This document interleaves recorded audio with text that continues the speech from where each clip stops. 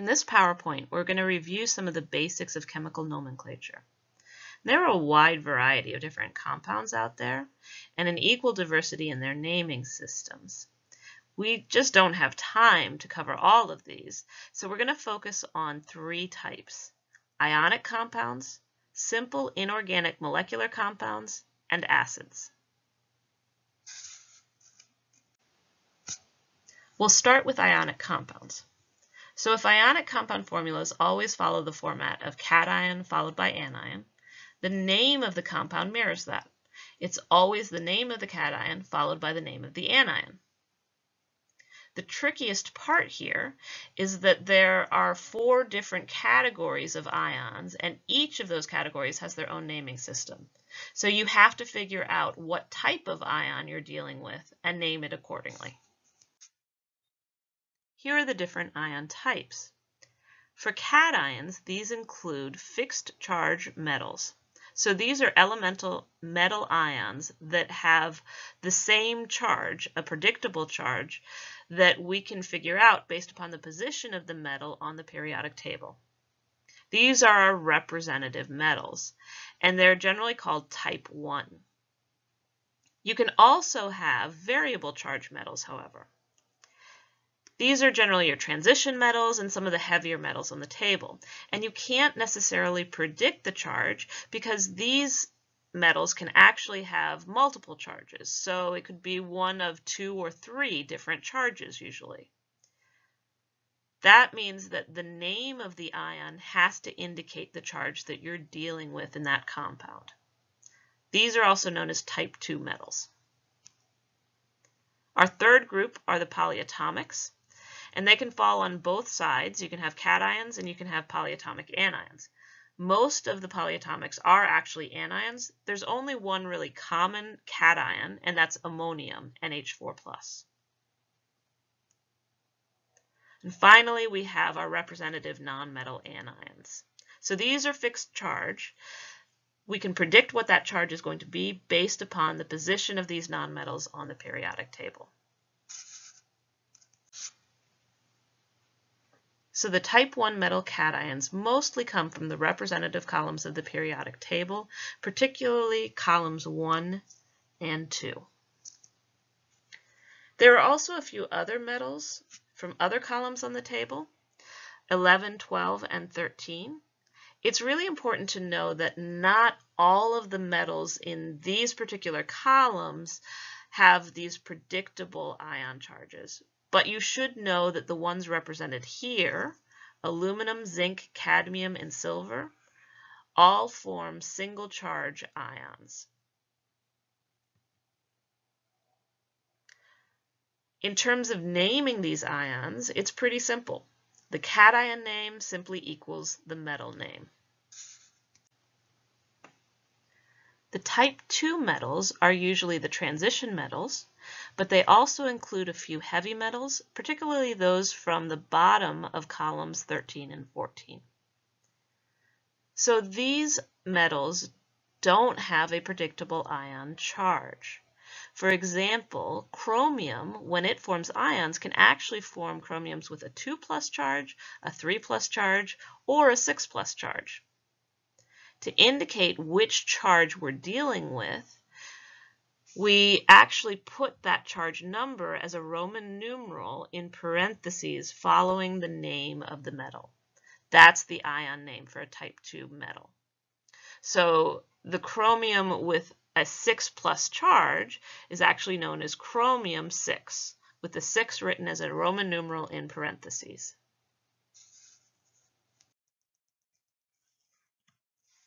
The monoatomic or representative nonmetal anions come from columns 14, 15, 16, and 17 of the periodic table. The charge on the ion can be predicted, of course, from the column number or the position of the element on the table. The name of these ions is simply the same as the element name, but we change the ending to IDE.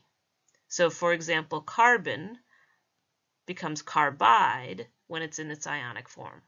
Nitrogen becomes nitride, oxygen, oxide, and so forth.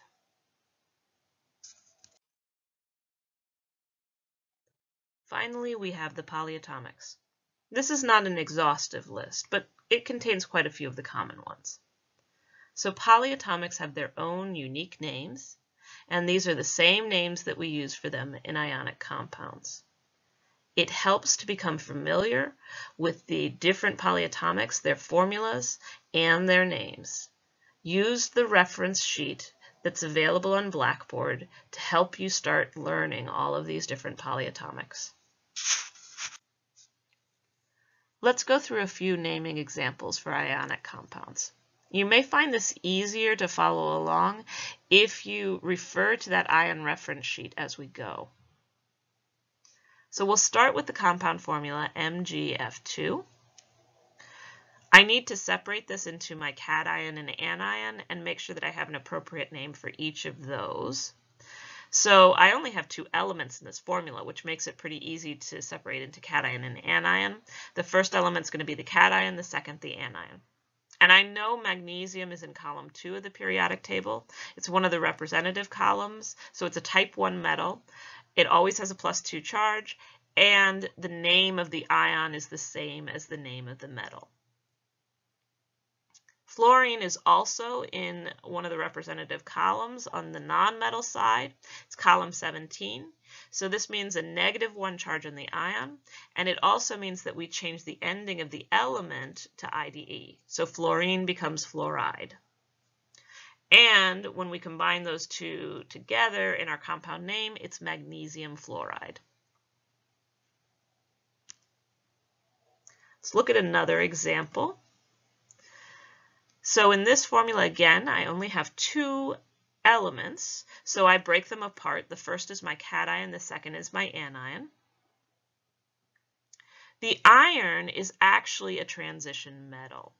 So how do I know that I'm dealing with iron with a +3 here instead of the other option for iron, which is iron with a +2 charge? The answer is that I look at the subscript on the anion. So my chloride always has a -1 charge associated with it. And if in the formula that I'm given, I have a 3 for the chloride, for the subscript, that means I have 3 of these -1 charges. That's a total charge of -3. My iron has to balance that out. So my one iron has to be a +3 charge total, which means that the name of this cation is iron 3, and we write that 3 as Roman numeral in parentheses. And it also means that my final compound name is iron 3 chloride. Okay, so this formula is a little bit more complicated. I actually have 3 element symbols here. And those element symbols all represent nonmetals. So how do I know that this is an ionic compound? So this is where you have to know those polyatomics. I know that NH4, when I see that particular grouping, that particular formula, always represents the polyatomic cation ammonium. And whatever follows it in the formula has to be my anion. In this case, that's a chlorine. So my cation is ammonium. I look up the name for that particular grouping on that list of polyatomics, and I use that name exactly in the compound name. My anion is chlorine, which we change the ending to IDE since it's one of my representative nonmetals. And my final compound name is just ammonium chloride.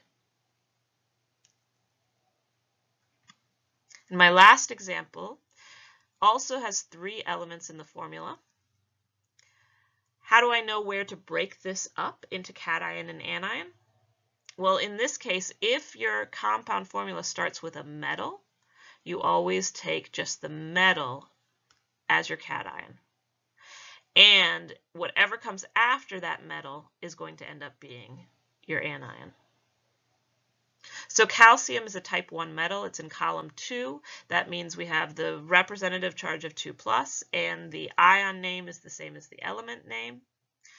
Sulfate, that SO4 grouping, we look up on our polyatomic list and we discover that its name is actually sulfate, S-U-L-F-A-T-E. There's also a sulfite on that list, so be careful as you go through that you are getting the correct name and that you are getting the ending on those polyatomics correct. We combine those two names in our final compound to have calcium sulfate. There's a wide variety of different molecular compounds.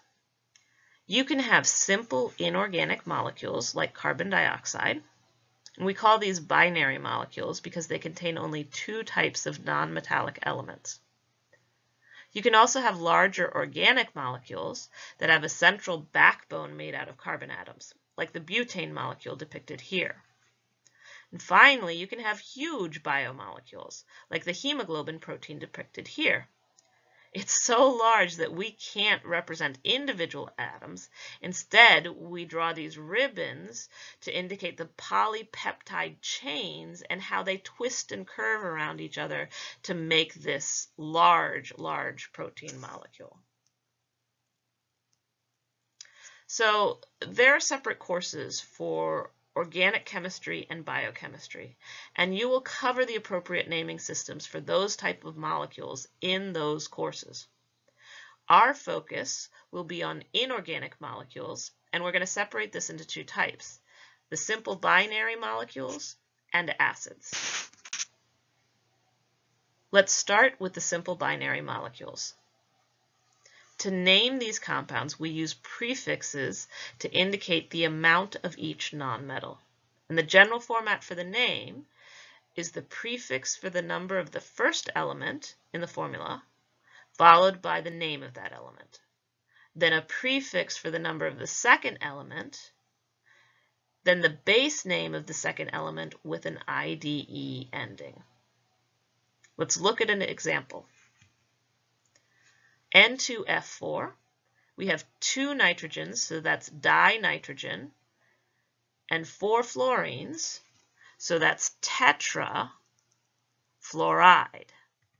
Dinitrogen tetrafluoride.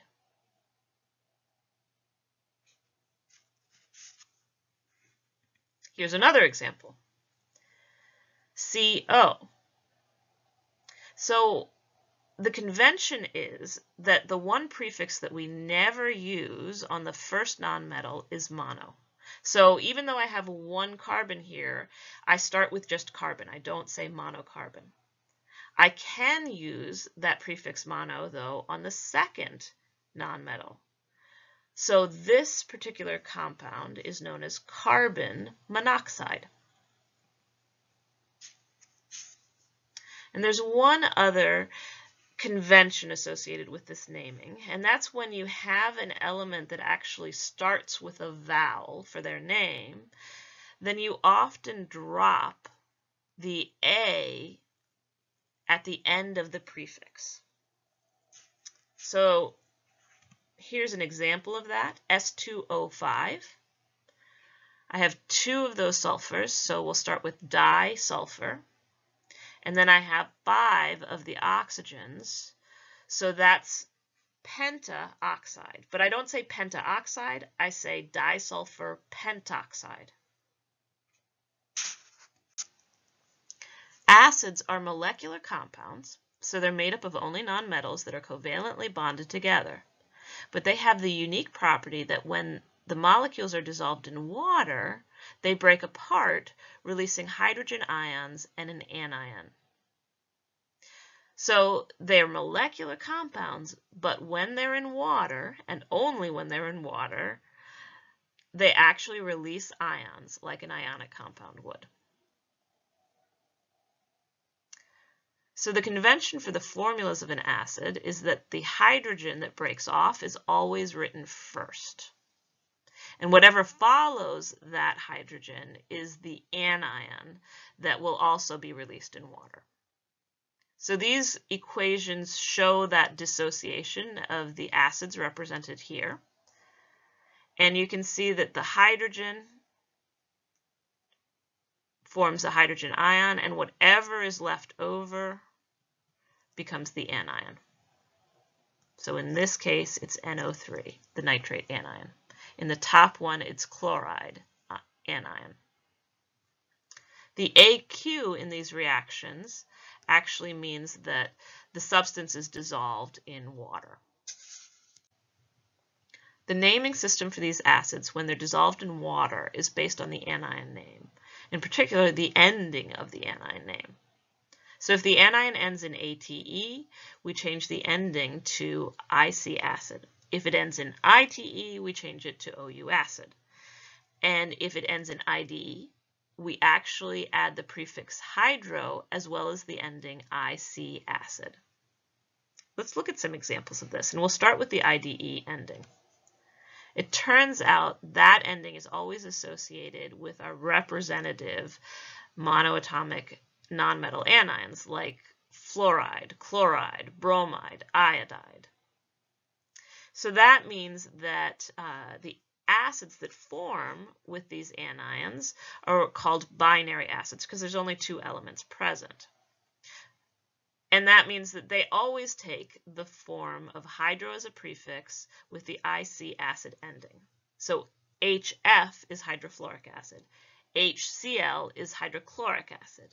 HBr is hydrobromic acid, and so forth.